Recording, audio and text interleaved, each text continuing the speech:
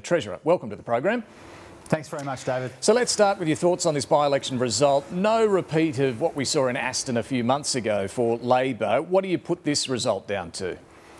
Oh, well, first of all, David, congratulations to Cameron Caldwell, the new member for Fadden. I acknowledge him and the work of his team, and also thank Letitia Del Fabro, who was this wonderful local community champion who ran for us, and we're very grateful that she flew the flag for us there in Fadden in what has been historically very difficult territory for us. Now, we are neither surprised nor troubled by the outcome in Fadden. It was entirely what was expected.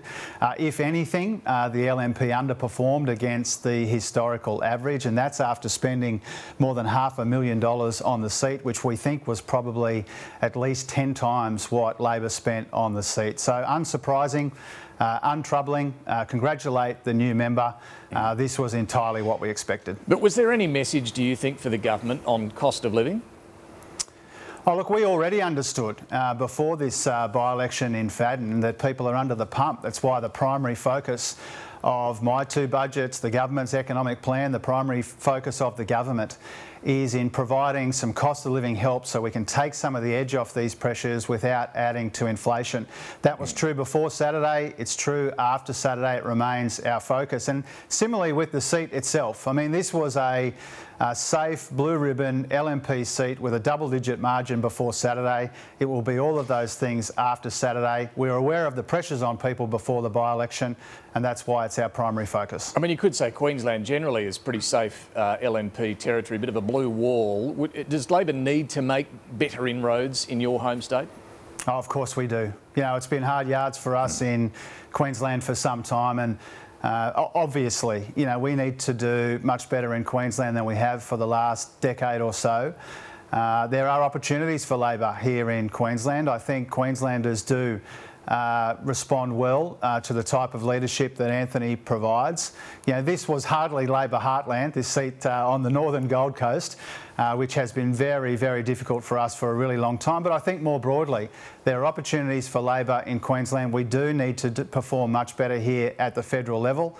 And obviously, as a resident Queenslander, I'm very focused on that too. Let's turn to the Reserve Bank. Did your decision not to extend Philip Lowe's term as governor have anything to do with his handling of interest rates?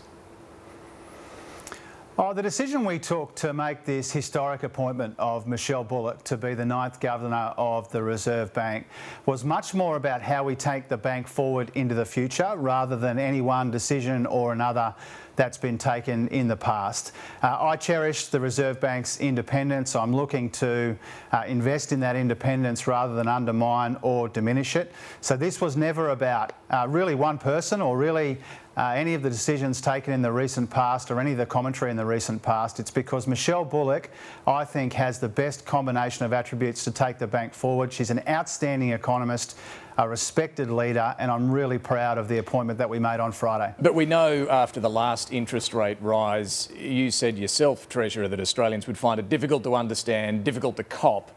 Are you saying it's wrong to interpret your decision to replace the governor as any sort of reflection on his performance? Oh, look, my decision, which was announced on Friday, on my recommendation to the Cabinet and the Cabinet's decision, was all about, you know, how do we make the Reserve Bank the best version of itself? That's the motivation for the Reserve Bank review. That's the motivation for the appointment that we made. I've gone out of my way to say that I have a mountain of respect for Phil Lowe, and I mean it. You know, I've worked closely with him. I've known him for a long time. He has carried himself with characteristic dignity and professionalism throughout, including, by the way, saying that Michelle Bullock's appointment was a first-rate appointment, and I appreciate that as well. This is more about the future than it is about the recent past. And Michelle Bullock, I think, as the outgoing governor has said, is a first-rate appointment. You respect Philip Lowe. We hear that. Did you respect his last interest rate decision, though? Well, the point that I made then, and I'm happy to stand by it, is that people who are under pressure want to understand why these decisions are being taken. And I know that my responsibility is to explain and sometimes defend the decisions that I take in the context of the government's economic plan and the budgets that I hand down as Treasurer. No, similarly, the Reserve Bank has an important role to play to explain the decisions that they take. And that's the point I made at the time. And I don't think that's an especially controversial point. Would you understand if Michelle Bullock as Governor were to lift rates? Well, clearly the existing Reserve Bank Governor and the new Reserve Bank Governor, when she takes up the position around the middle of September, they will take their decisions independently.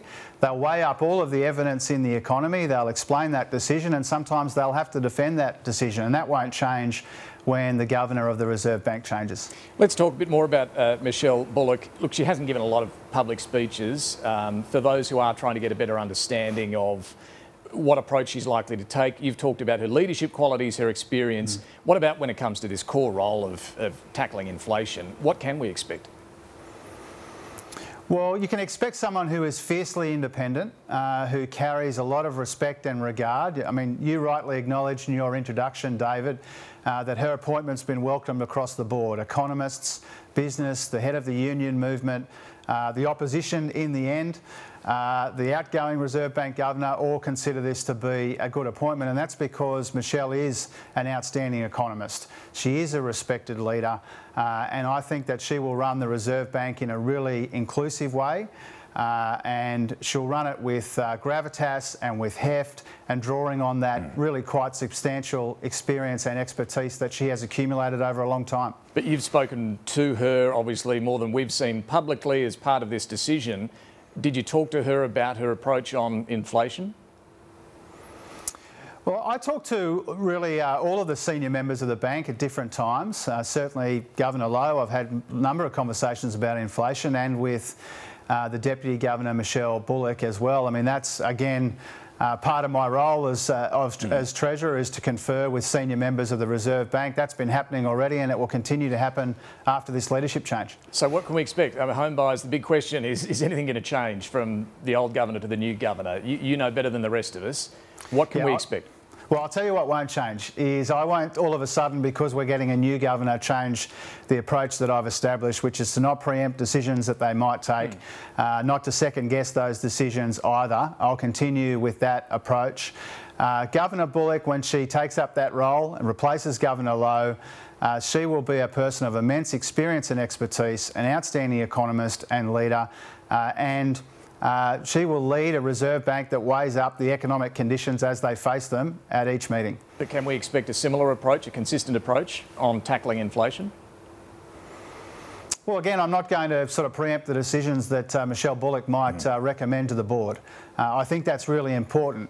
You know, this is a long-standing and cherished feature of the Reserve Bank, is that it is independent. Michelle Bullock is fiercely independent.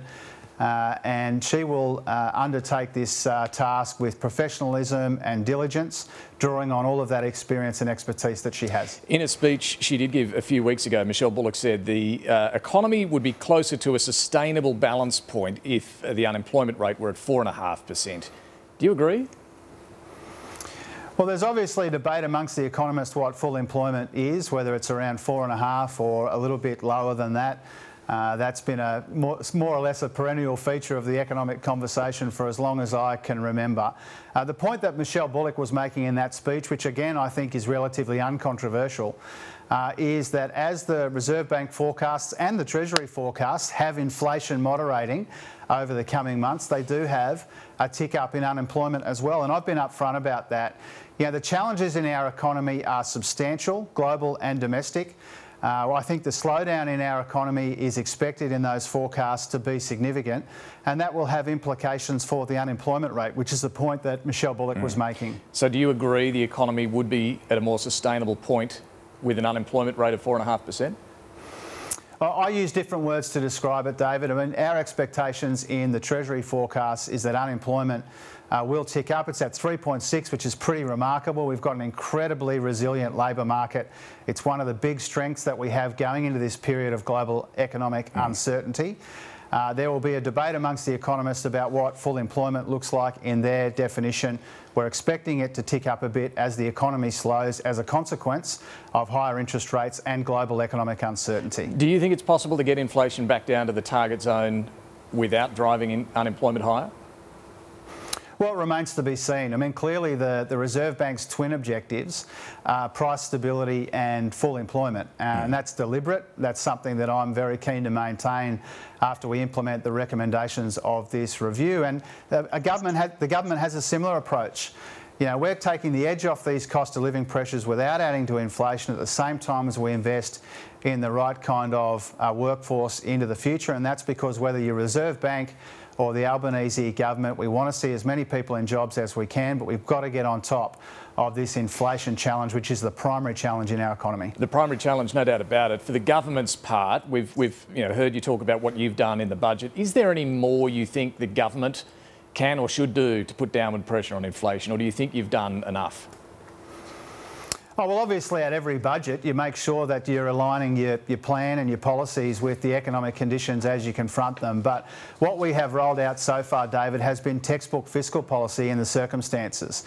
Moderating inflation but higher than we'd like, global uncertainty, and we've done a range of things which are very important. We've got the budget in much better nick, not at the expense of providing cost of living help, but in addition to doing that, our cost of living help is targeted in areas like out-of-pocket health costs, electricity, rent and some of the other particular pressure points. And we've found $40 billion of savings over two budgets compared to $0 in savings in the last Liberal budget. So all of those things are about getting the budget in much better nick at the same time as we provide help for people to get them through a difficult period. And as Governor Lowe has acknowledged, our budget is actually taking the edge off inflation rather than adding to it, and that's important. If down the track we need to do something differently or we need to do something extra, of course we contemplate that down the track. But right now we are rolling out what people would consider to be a textbook fiscal policy in the circumstances we confront. So just on that, if inflation remains stubbornly high, isn't getting down fast enough, you are prepared to do more rather than just leave it to the Reserve Bank? Oh, we've always acknowledged, David, that we've got a role to play here, and that's why we've got the first surplus in 15 years. Our predecessors were unable to do that. But we've done that because we've banked so much of the upward revisions to revenue. We found $40 billion in savings. We're still providing cost of living relief. All of those things are really important.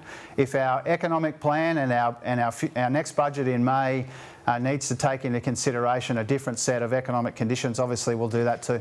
Now, you're travelling later today to India for a G20 finance ministers meeting. Philip Lowe's heading there as well. What are you hoping to achieve there, Treasurer? Well, a couple of things, David. I mean, this is an important opportunity in Gandhinagar in India to confer with my ministerial counterparts and also for Governor Lowe to confer with his central bank governor counterparts as well. Understanding what's happening in the global economy is absolutely central to making sure that our economic policies and plans are aligned with these sorts of conditions that we're talking about. And what's happening right now is the pressures that are coming at us from around the world are being felt around kitchen tables, and so we need to understand that. So a big part of it is understanding how we can best align our policies here with what's happening around the world, but also, you know, we want to make progress on sustainable finance when it comes to investing in the energy transformation. We want to make sure that the Pacific is front and centre in the world's considerations about climate change and about other issues. We want to make progress on multinational tax reform. All of these issues are really important, and they'll be part of the discussions over the next couple of days in India. How worried are you about some of the weaker data coming out of China at the moment? It's critical for the Australian economy. Oh, it has been a focus, David. I'm not going to pretend otherwise. There have been some developments out of China that we are monitoring incredibly closely. You know, the global economy is a pretty precarious place right now. The Americans are proving to be resilient. The Chinese economy has shown some worrying signs. Europe's in recession and others as well. And so, as always, we're trying to take into consideration this really quite substantial global economic uncertainty. It is having implications here, and combined with what we're seeing from the impact of these rate rises, it's one of the reasons why we do expect the Australian economy to slow considerably. All right, Treasurer, good luck with the trip. Thanks for joining us this morning. Appreciate it, David. Thanks very much.